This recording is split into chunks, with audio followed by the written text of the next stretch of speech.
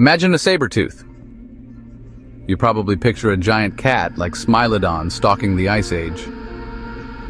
But the first saber-toothed predators weren't cats or even mammals. They lived millions of years before the first dinosaur ever walked the earth.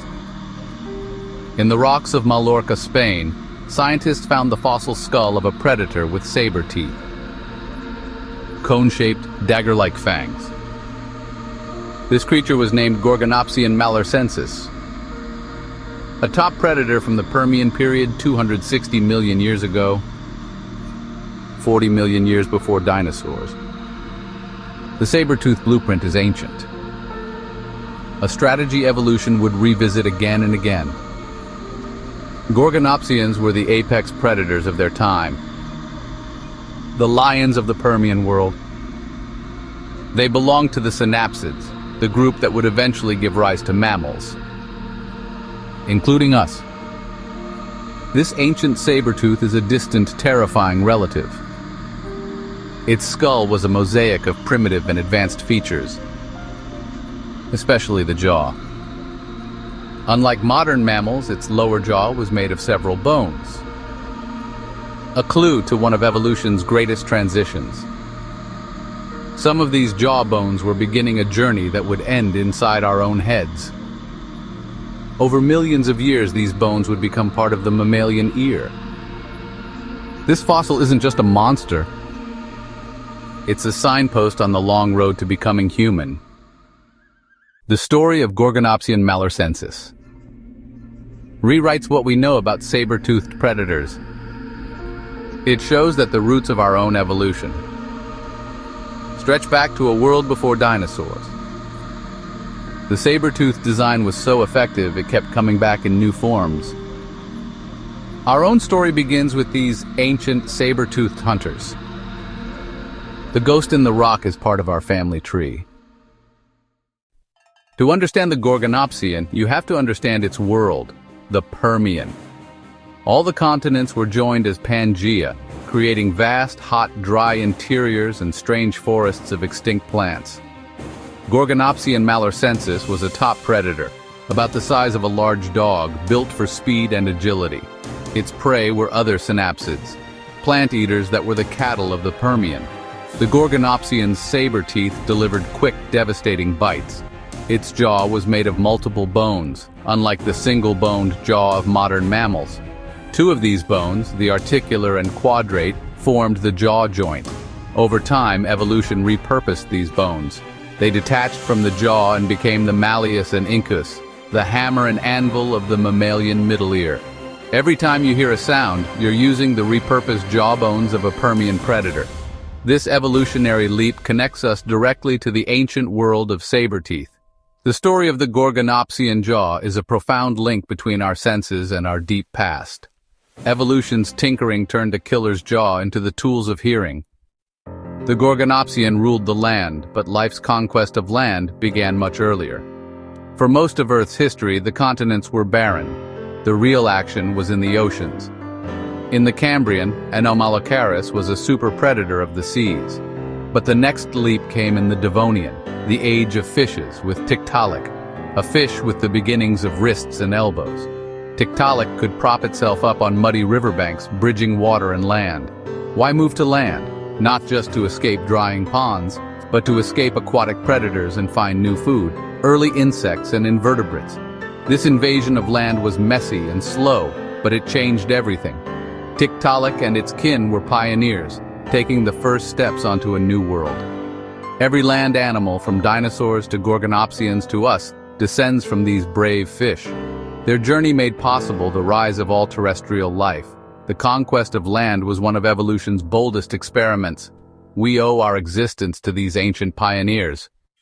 Once life took hold on land, it exploded, especially during the Carboniferous, when vast, swampy forests covered the world. These forests birthed coal and were home to giant arthropods, millipedes, insects, and more. The king of the undergrowth was Arthropleura, a millipede over 2 meters long. Once thought to be a plant-eater fossil, evidence shows it was a predator hunting early amphibians. How did arthropods get so big? The secret was in the air. Oxygen levels were much higher than today. Their inefficient breathing system was supercharged, letting them grow to terrifying sizes. For millions of years, vertebrates were small and vulnerable, living in fear of giant bugs. The balance of power was reversed. Arthropods ruled and our ancestors hid in the shadows. This era shows just how different the ancient world was. The rules of life were still being written.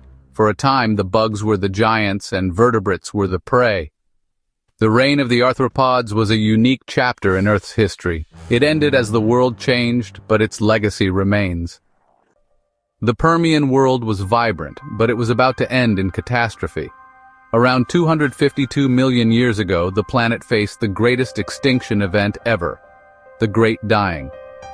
Massive volcanic eruptions in Siberia unleashed lava and greenhouse gases, triggering runaway global warming.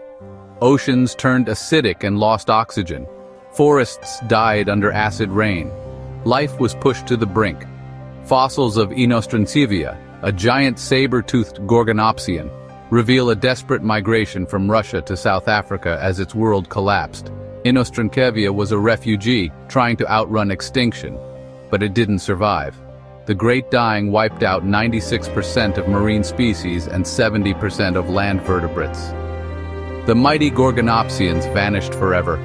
The world fell silent, but in that silence, new life would rise. The extinction cleared the stage for the dinosaurs. The end of the Permian was both a tragedy and a turning point.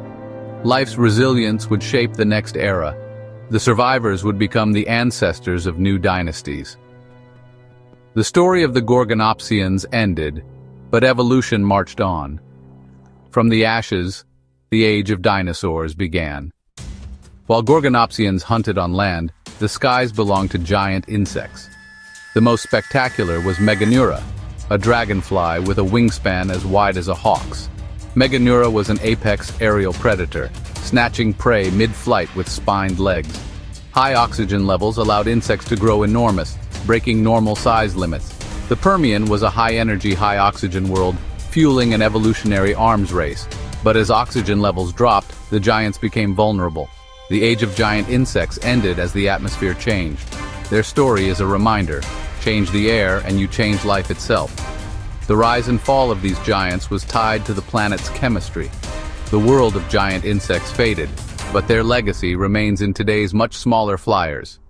Evolution's experiments are written in the fossil record, and in the air we breathe. The story of ancient predators, Gorgonopsians, giant dragonflies, armored millipedes, feels like a journey to another world. But their legacy lives on in us. The synapsids, ancestors of mammals, survived the Great Dying by clinging to life in the shadows. They carried the blueprint for warm-bloodedness, hair, and the unique jaw structure that became our hearing apparatus. The saber-toothed killers of the Permian are part of our deep family tree. Every time you shiver or hear a sound, you're using adaptations forged in that ancient world. We are the inheritors of their survival and their evolutionary experiments. The fall of the Gorgonopsians wasn't the end, just a long intermission before mammals rose. The ghost in the rock is our ancestor. The story of life is one long, continuous narrative, and we carry echoes of that lost world inside us.